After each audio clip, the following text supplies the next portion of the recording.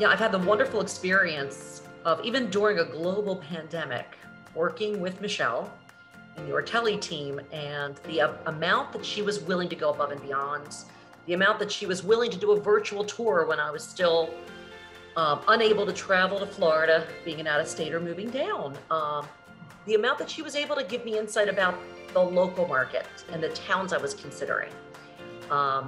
She probably looked at no less than a dozen homes with me and for me, so that when I flew in and had limited time, we didn't necessarily go anywhere that wasn't going to make sense long term for me.